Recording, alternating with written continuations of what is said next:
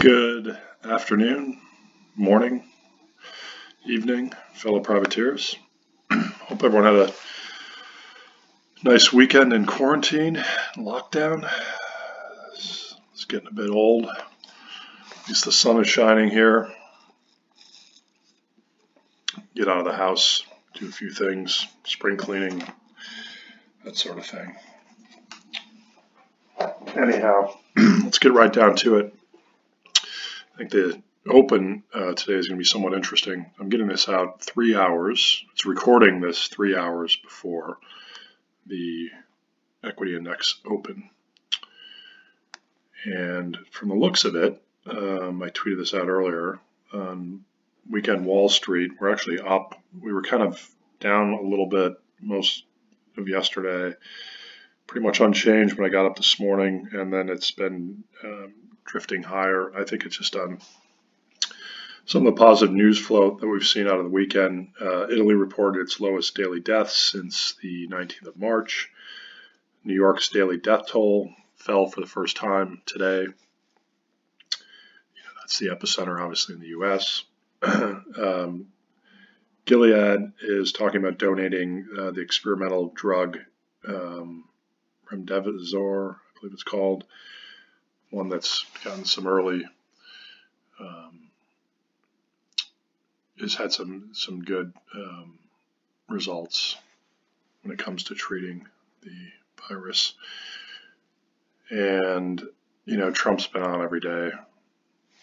I'm sure he's got a presser in a couple hours as well. He usually gets on before the market opens. So anyhow, so on balance, I'd say, you know, things are looking a little bit more upbeat. I get this strange feeling that stocks might open, trade higher, and be limit up today. So I'm going on record, and I will tweet that for anyone else. So let's get down to the charts. Here's a weekly dollar index. We started this. We started out with this chart last week in the week ahead outlook. So we had the two huge up weeks. Approach that old high. This horizontal right here is massively important. Then we got the big down week, and then this past week we went right back up. Folks, this is one of the most terrifying charts. I'll show you why. We cannot break these old highs from late 16, early 17. You know, the world is already in a lot of pain, and the last thing it needs is a strong dollar. And I'll show you a few examples of why. The market is massively short dollars. You know, emerging markets, they borrow in dollars, they're short, and you get charts like this. Dollar max from 1850, got up to 25, closed on the highs of the week. I was short, lost some money on that on Friday. We can't break these levels. You know, dollar Turkey is approaching its all-time highs from back in 18. Dollar Rand is making new all-time highs. Another parabolic chart. So clearly, the biggest impact this strong dollar will have is on emerging markets, and you're seeing that in these currency prices. If we do break, I'm not saying that that's my base case, but if the dollar index does break this 103, you know, 103.60, call it 104, we're going to go, I got to go to a monthly, actually I got to go to a yearly. Check out the yearly. I know we're tactical traders, but I do like looking at, you know, when I see things that are moving, I like to look at all time. So this is, I guess this must have been, you know, when the Plaza Accord, and I don't know, I guess when the DXY was created. Using TradingView here, I'd have to look at Bloomberg to get more accurate data. We'd probably use dollar versus Deutschmark, which was the, you know, pre-Euro the major, and is the major, the euro is a major component of the dollar index. So anyhow, we don't want to see this break. If this breaks, the shit's going to hit the fan, and I could easily see, a 10, 15, 20% rally. Think of euro at 80. Think of dollar yen at, I don't know, 150, 200. I've seen those prices before. We could see them again in a hurry. Now, having said that, everyone's watching this dollar very closely. They've been doing, the swap lines, which has helped normalize things a bit, but it's not working in the emerging markets, clearly, as you saw in the MEX and Rand and Turkey charts, and Brazil looks even worse, and Argentina even worse. But I think that this would lead to a Plaza Accord 2.0, and that would really be the only way to stop the dollar's ascent. So keep an eye. I'm not saying this is going to happen in the next couple of weeks or even the next couple of months, but if we do see a blow-off type move, parabolic type move higher in the dollar, the authorities will get involved, and there will be another Plaza Accord, and then you'll see a swift, 10 to 20% drop in the dollar. Go back to the history books and see how other asset classes performed during the Plaza Accord. I don't have time to go over that today, but it'll be interesting reading for sure. So that's the dollar. The euro. That's a dollar index. Euro chart looks similar. If we want to look and see where we have, we got pretty close to some support in the euro. If we pull up the Fibo, got close to a 3/4 fib, which I believe is 107.60. Let me just double check that. I just drew all these on my other charting package. Yeah, so I call it 107.50.60. We got very close. We had a little bit of a rally in the euro late in the day. As stocks bounced off their lows. That was on something to do with the banks not requiring to hold back on their dividend payments in the U.S. So stocks shot up 30, 40, 50 handles even, I think, late in the day. So anyhow, we are getting very close to support in euro, short-term support. Let's go to equities. Speaking of here, we'll look at the E-mini. We are closed right now, so I can get. It was trading heavy really all afternoon, and then the dividend news came out, and we closed around 24.82. So we had bounced. I think we'd gotten down to 48 in the futures. This is the low here that I'm watching, though. 24.20. I think it was 24.25.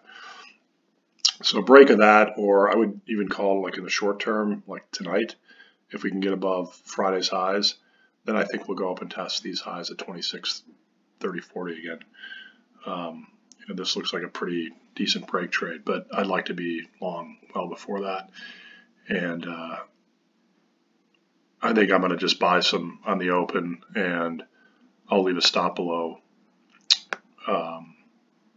Thursday and Friday's lows. So that's S&P, NASDAQ, similar, had a late day rally. Did it have an inside day?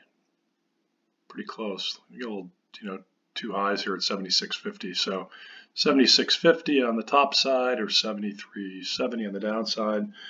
Those are my two short-term levels. Gold had a small positive day, closed kind of mid-range, had a decent Wednesday, Thursday, Friday levels there, 16.45. We break through there, and then I think we go up to these highs, and I'd be watching this low here around 15.60. Silver looks very similar. WTI, let's get down to oil. Oil had a massive move Here's our oil. So you can see, got down below 20 bucks, went down to 19.20, and then we rallied up to just shy of 30 bucks. And the news out, they postponed this OPEC talk, I think, till Thursday. I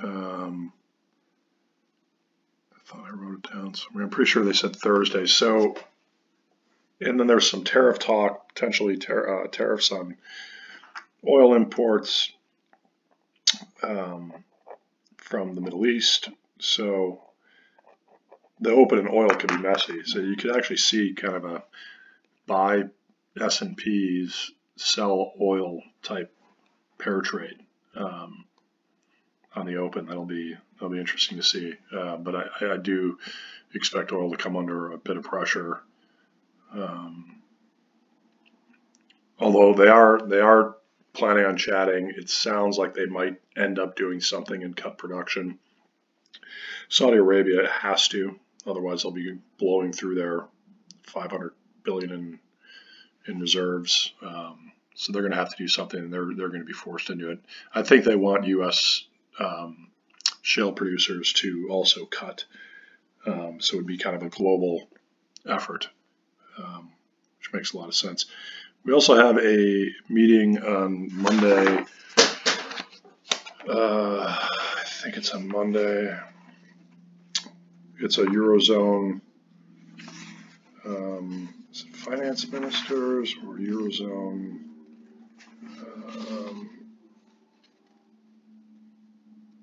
It's a Eurozone group meeting. I believe it's on Monday.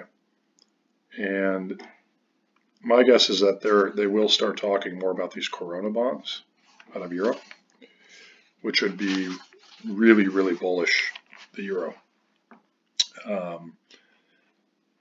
So let's see how that goes. Pay attention to the headlines that will be coming out of Europe.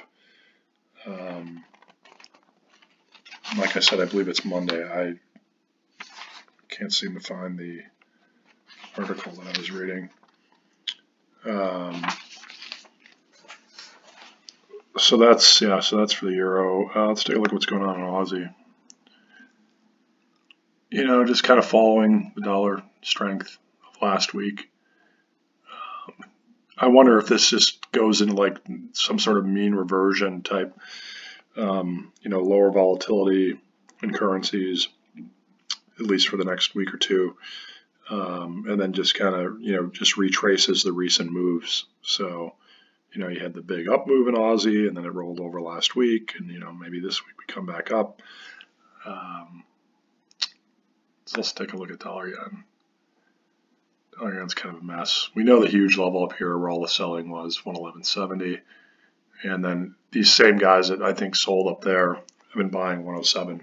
There have been huge bids, 107, 107.50, and they've been filled in. And you can see we closed up at 108.38, right near the, you know, not too far from the highs of the day. And the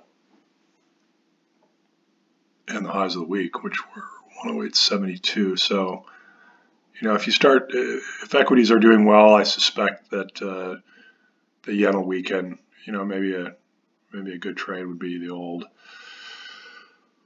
Aussie yen trade. Let's see here.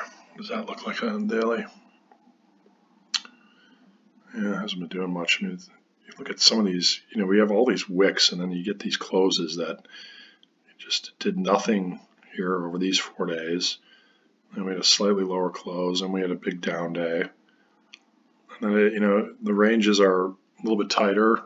We had an inside bar here on Friday.